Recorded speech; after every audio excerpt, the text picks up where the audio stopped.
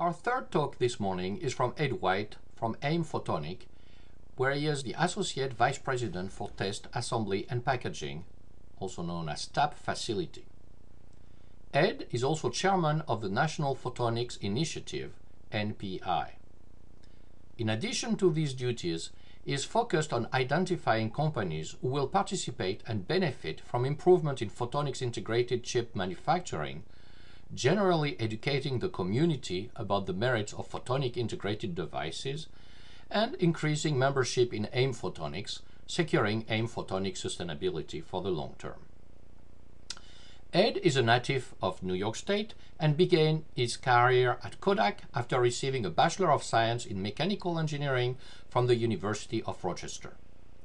He later went on to earn an Executive MBA from the University of Rochester as well. His primary responsibility at AIM is for the TAP business located in Rochester, New York, and his talk today is an update on some of the critical projects currently running at that facility.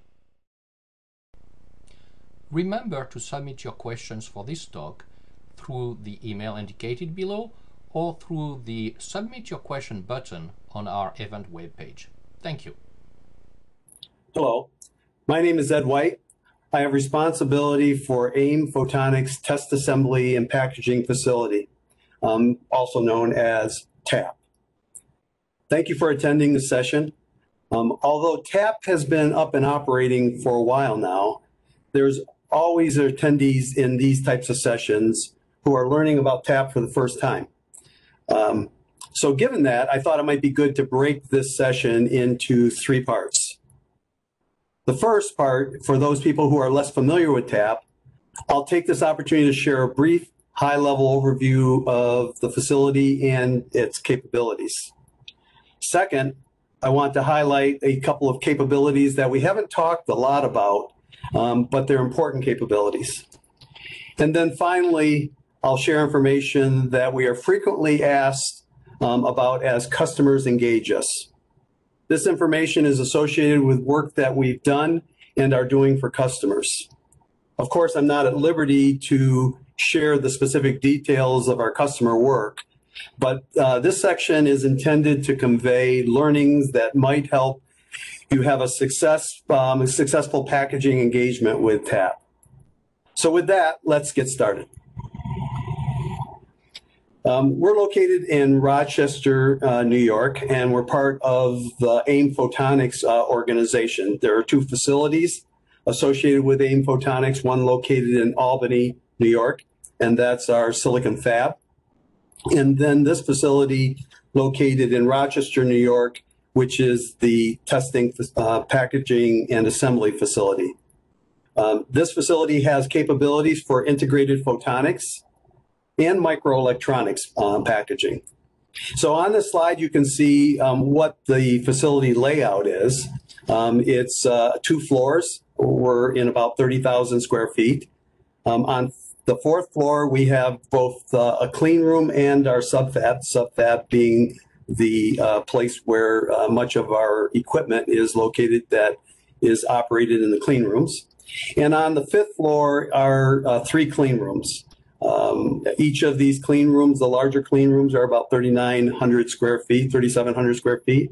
And the one clean room, which is our metrology clean room in the upper right-hand corner of the 5th floor, is our metrology and optics lab. On the right-hand side, you can see images of both of these clean room types in these pictures. The whitish background pictures are our optics and metrology lab, and the yellowish colored pictures are those that represent the main clean rooms. We have about 12,000 square feet of Class 1000 clean room. In our optics and metrology lab, or in our failure analysis lab, we have a significant amount of equipment and tools. As you can see in this slide, everything from ellipsometers to X-ray fluorescent tools to spectrometers to microscopes to X-ray tomography and scanning electron microscopes.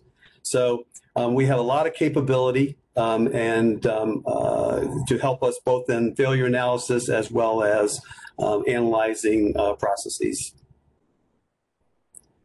One of our main clean rooms on our fourth floor houses what we typically call our packaging clean room tools. This has both our flip chip bonder, our wire bonder, and it also houses our SMT line. And we have a full SMT line along with shear testers and pull testers and PCB circuit board routers. On the fifth floor, we have capability for metallization and plating.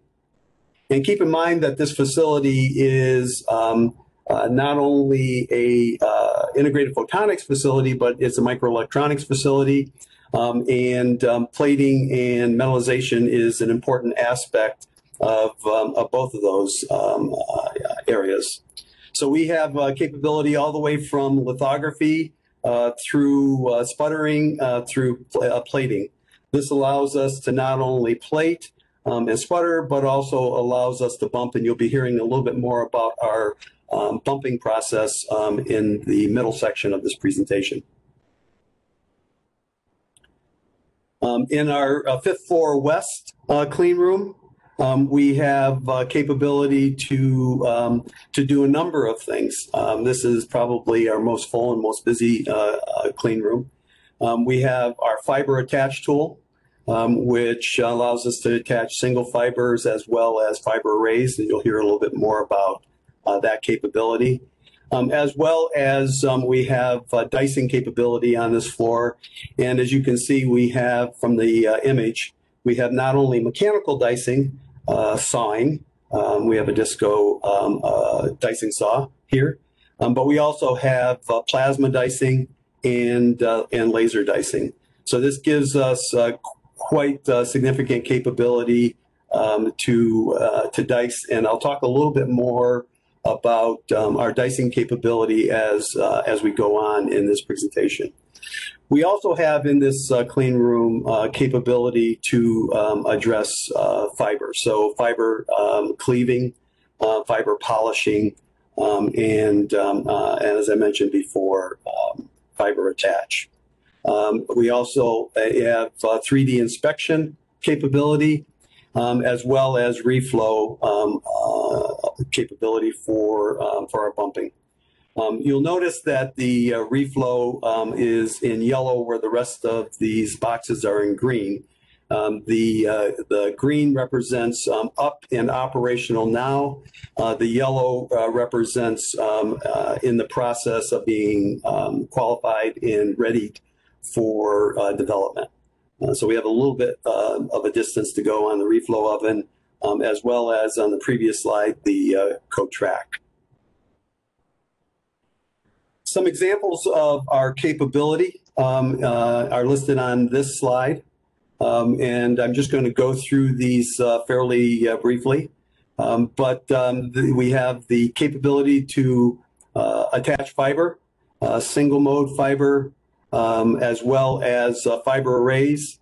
And we can also attach polarization maintaining fiber as long as that fiber is in an array form. We will have capability to rotate fiber.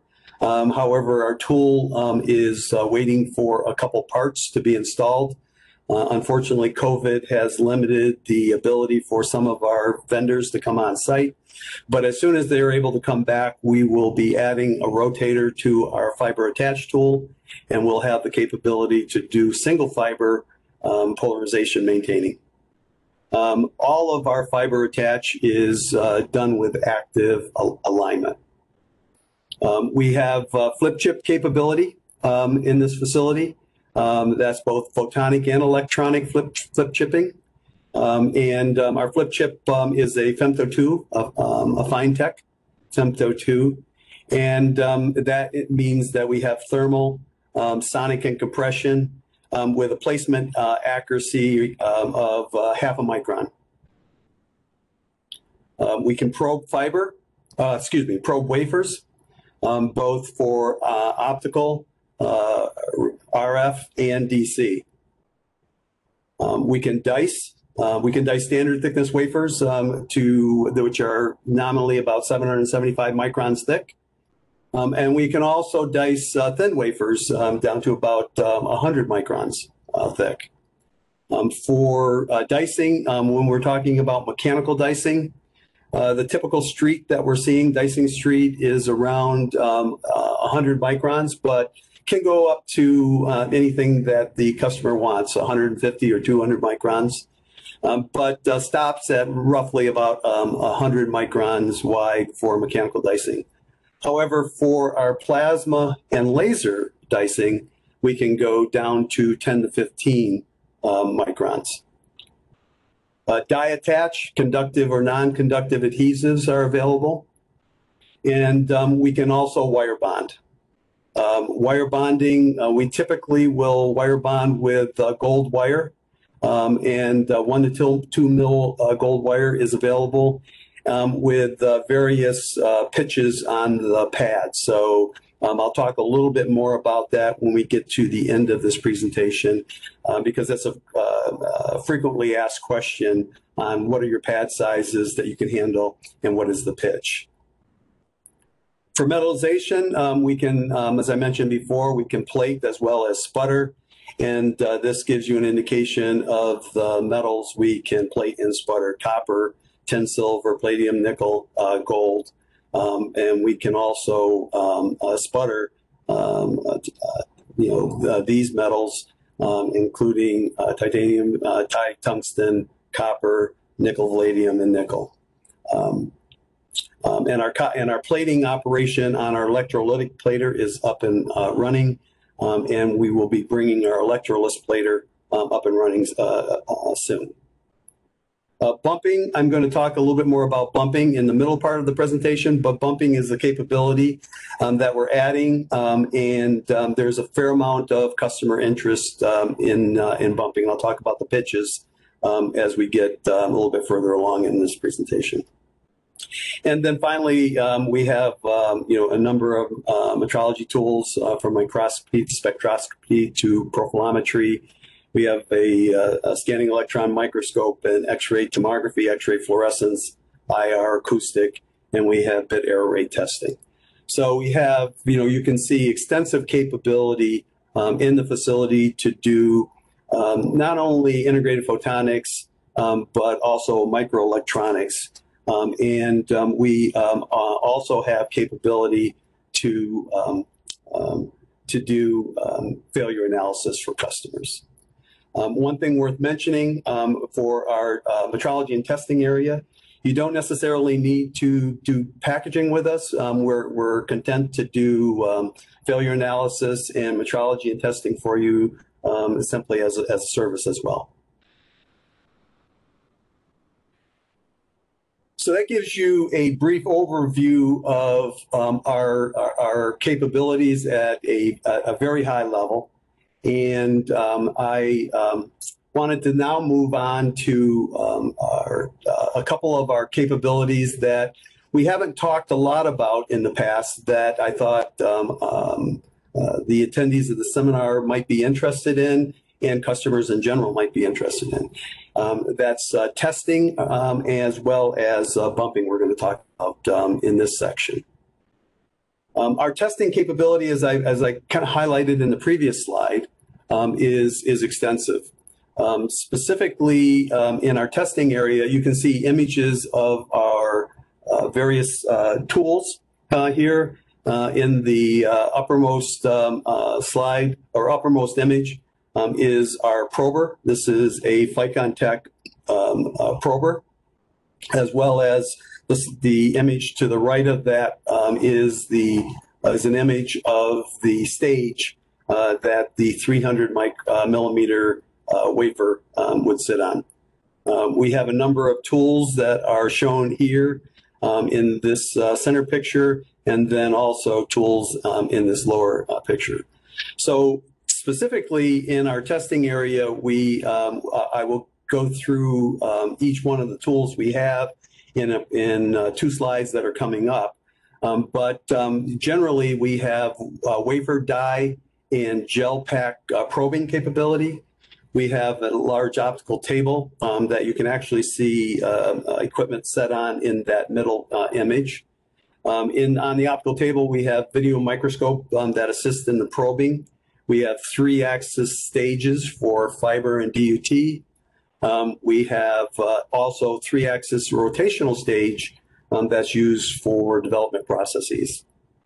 Our state-of-the-art test equipment includes laser sources, which we'll go into a little bit more detail on as we go forward, photodetectors and power meters, optical amplifiers, modulators, analyzers, and data collection equipment and tools. Relative to the test equipment, we have, as I mentioned, a variety of testing tools. At a high-level test standpoint, we have various analyzers from light wave components, optical modulation, optical spectrum analyzers, digital communication analyzers, as well as high-capacity DC power supplies. And all of these tools, if I didn't mention it already, are installed, up and operational, and ready for business. In terms of our laser sources, we have tunable laser source from 1450 nanometers to 1650 nanometers, high power with low SSE. And we also have a high power laser that covers the area, the spectrum from 1260 nanometers to 1360 nanometers, and also for another one from 1500 nanometers to 1630. And then 2 additional high power lasers that are 1310 and 1575. Optical amplifiers in the C and L band, and then some pre and boost amplifiers. And then we have BERT and AWG capability, the 64 gigabaud serial BERT and a 32 gigabaud parallel BERT capability. And then finally, in our test area, we have a number of optical modulators. I won't walk through each one of them, but suffice to say that we cover quite a range in terms of transmitters and modulators. And then we have photodetectors and power meters as well. Fast power sensor module that operates in the 1250 to 1640 range, and then another one that operates in the 970 to 1650 range. And then high count optical switches all the way down to a 40 gigahertz optical detector. And last but not least, I've already mentioned this, we have the Ficon-Tech TL2500 prober, and that is the tool that I showed you at the very beginning of this overview. Those last few slides describe our testing and metrology capability, and we're looking forward to getting a rush of new customers that fully utilize this capability. We utilize it in-house for our process development, but we also have time available for external use as well. I want to move on to bumping capability. And, as we look at dense I/O, the need for dense I/O, bumping is, quite important. And we think that offering this capability domestically will be of high interest to not only those defense-related customers that are working on, DARPA type of programs, but also commercial customers that are working to put commercial products on the market. So the upper left-hand part of the slide describes the capabilities that we have to provide bumps on 300 millimeter wafers. And I should mention that our bumping capability is wafer bumping and not individual coupon or individual die bumping. But this describes a number of the processes. And you'll notice that there are 3 boxes that are red, highlighted in red with red boxes around them. These are tools that are not quite up and operational, and we're doing a little bit of work to stand those up, but we will have those operational soon, and we'll be able to fully bump when those tools are operational. We've already started doing some development by using another one of our tools other than our coat track, which is our ability to put down photoresist with a laminate. And you can see images on the bottom of this page of some of the work that has already been done on the 100 micron pitch bumps, as well as 50 micron pitch bumps. And our bumping capability roadmap has us going from entering this capability and offering at 100 micron pitch down to approximately 50 micron pitch, then down to 30 micron pitch. So we know that there's a fair amount of demand at both 50 and 30 microns, and particularly interest in domestic sources for these more densely pitched bumps. So I want to stop there and just say that both the testing capability that I highlighted, as well as the bumping capability that I just walked through, are capabilities that we're looking forward to offering to the market in the next few months. This part of the presentation is focused on addressing questions that are frequently asked when new customers come to TAP. And I thought by going through some of this customer work and answering some of the questions that we hear frequently from customers, that it may help folks in the audience as they look at the answers, or they hear the answers to some of the questions that are asked by many of the customers. So first I want to address die mounting.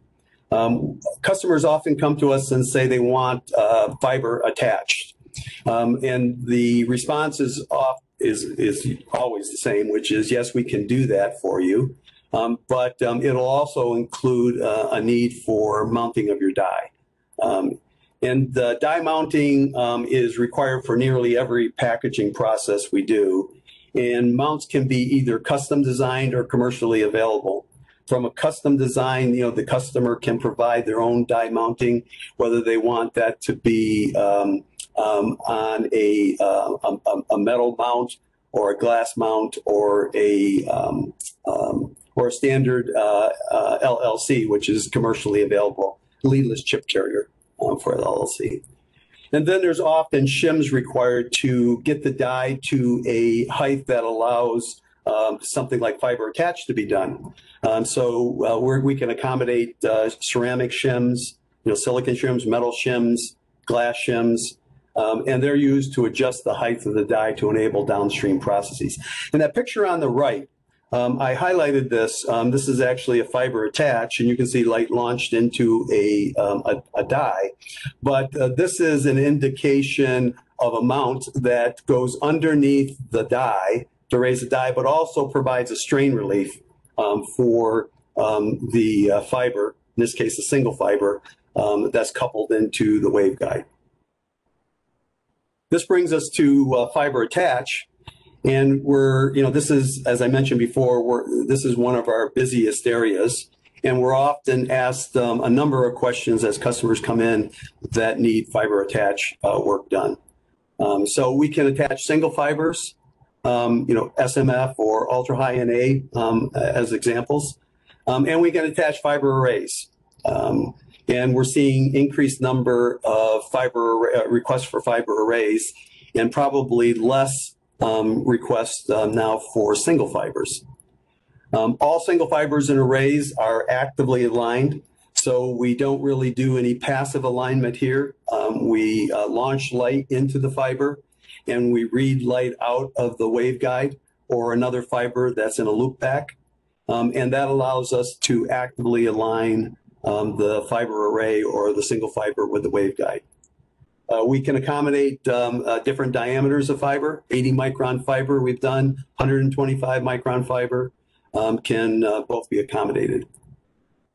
For fiber arrays, there's really a default standard that has come to be, and in terms of pitch, 127 micron pitch and 250 micron pitch have become pretty much standards for fiber array attach. It's easy to obtain fiber arrays from commercial suppliers at these pitches. For single fiber attach, a pitch of between 435 to 500 microns is a good target to use. When we're doing fiber attach, a means to measure the coupled light into has been coupled into the waveguide is a requirement. And it can be a variety of ways. It can be a loop back, it can be a photodetector, it can be a through path to the other side of the die, it can be a grating, light coupled out of a grating. But when we launch light into a fiber or a fiber array that's being coupled to a die, we need to read the light that has been coupled to maximize that light and to do the alignment and to determine the loss in the coupling. If you're thinking about loopback configurations, they're very effective for us to use to align. And we'd ask that you consider a loopback that is widely pitched. And what I mean by that is if you have a 8-channel fiber array, looping channel fiber number 1 and fiber number 8 is better for us than looping fiber number 5 and 6 or 5 and 7. So getting as much space between the input and the output in a loopback is helpful. Our standard wavelength for active alignment is 1550 nanometers, and we can accommodate other wavelengths, but we will need to have a source for that other wavelength, and we'll need to have a detector for that as well. And then fiber arrays are attached to die with index match UV adhesive. We're often asked for new customers, how is the fiber array or the fiber affixed to the die, and we use an index matched UV adhesive. And then we use a different UV adhesive for the strain relief. So we're not so concerned about index matching for the strain relief. Our dicing capability, as I mentioned in the overview, we have mechanical sawing capability, plasma dicing, and laser dicing. Typical dicing streets for sawing are greater than 100 microns, and both wafers and coupons can be sawn. So if you're working with our fab in Albany and you're on an MPW run, multi-project wafer run, and you're delivered coupons, which may have multiple chips on one coupon. If you send them to TAP after they're fabbed in Albany, we can dice them into the separate die for you. We can also do, if you have a custom run, we can do your whole wafer. Or if you have a wafer from any other fab, we're happy to work on that as well, or coupons from any other fab, we're happy to do work there. I would remind you that mechanical sawing creates a lip on the edge of the die. This is because if the die has a dicing street of 100 microns, for example, and we dice it with a 50 micron blade so that we stay away from the facet that at the end of the waveguide, it will have a 25 micron lip on each side of the kerf. And so that lip must be accounted for when attaching fiber arrays. We do have, as I mentioned, the plasma dicing capability, and the plasma dicing affords the opportunity to completely remove that lip and have much similar to a microscope slide type of configuration where the edge is completely vertical with no lip. So if that's important to you, we do have that capability here at TAP. The next area I wanted to address is wire bonding. Ball bonding is most frequently used. We bond 1 and 2 millimeter gold wire. We can also bond aluminum wire.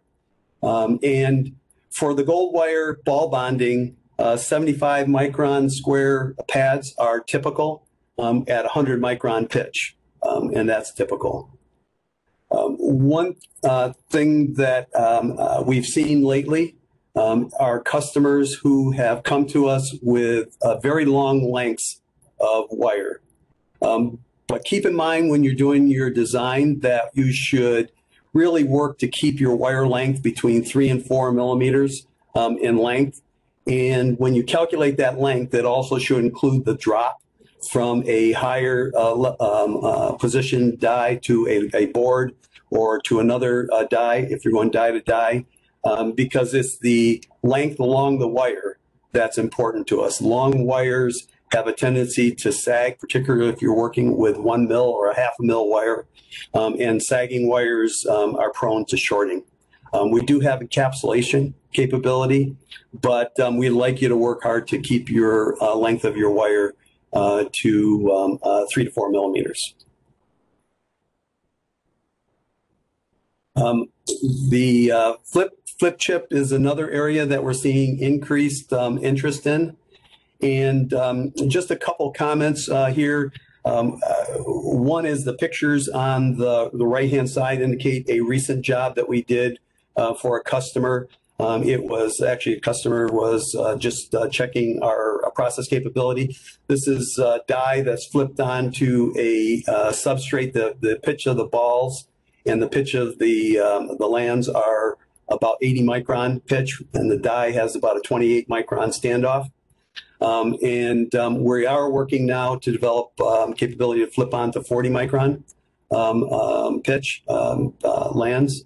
And so we will have that capability shortly. And we also have laser attach in development. I kind of glossed over the first bullet here, which is really important.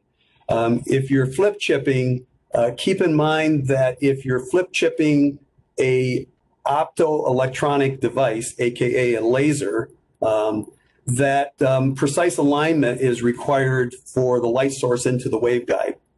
And then when we're soldering that, a good solder connection that gets reflowed is important as well.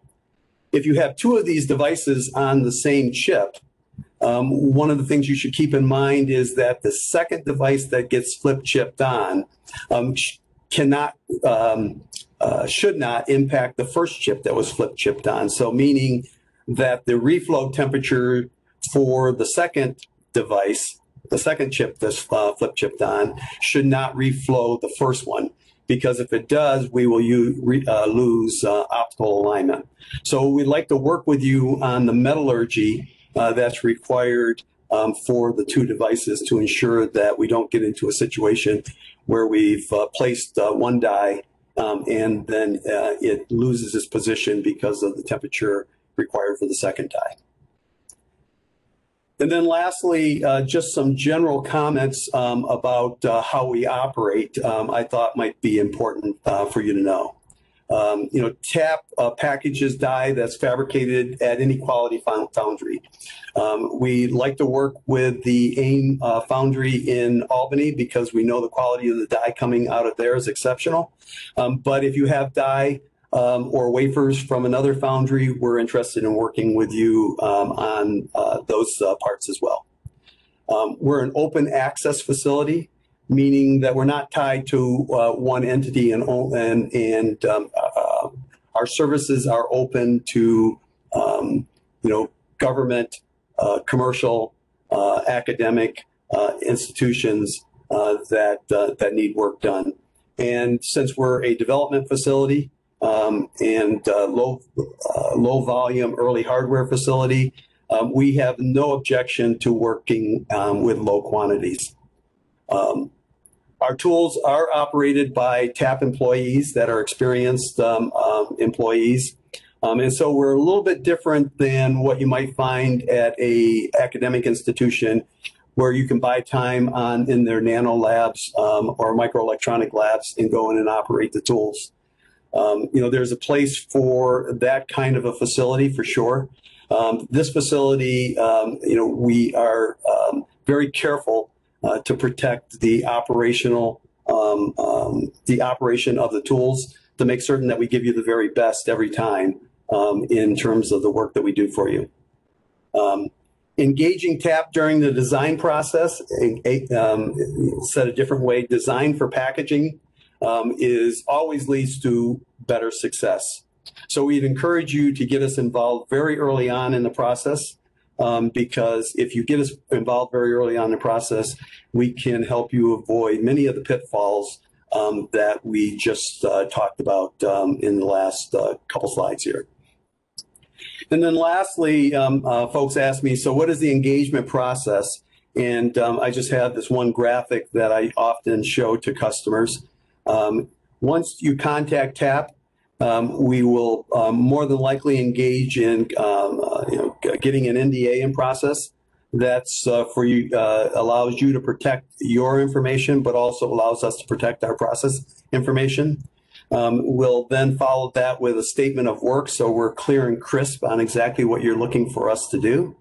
And then once we settle on a statement of work, we'll provide back to the customer a quote. So then at the end of that process, you'll know exactly what you're going to get, we'll know exactly what you're asking TAP to do, and you know exactly what you're getting from TAP, and you know exactly how much it's going to cost. And then we'll enter into the TAP Facility Services Agreement, which is a contract with T's and C's, and then we can begin work. So that gives you an overview of TAP. And I appreciate your attention, and I appreciate your interest in the AIM Photonics Test Assembly and Packaging Facility located in Rochester, New York.